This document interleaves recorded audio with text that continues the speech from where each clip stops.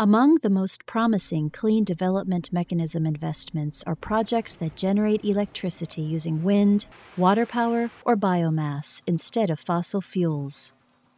You mill the sugar cane, and you have the melasse, and you have the bagasse.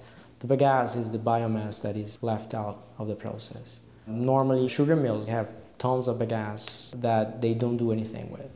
And today, they can burn that and sell electricity to the cities where they are located. When you turn on a biomass, a bagasse-fired power plant, you turn off a natural gas or coal-fired plant. And by doing so, you're reducing emissions.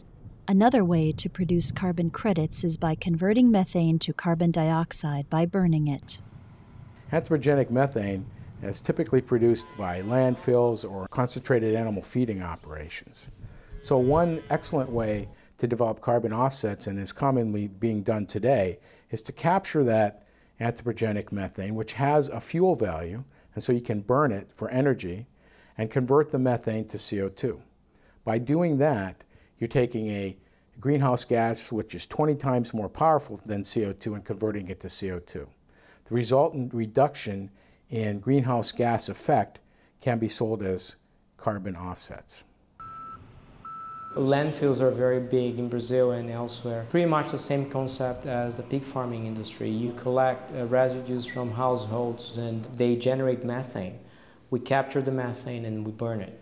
So that is enough to generate carbon credits.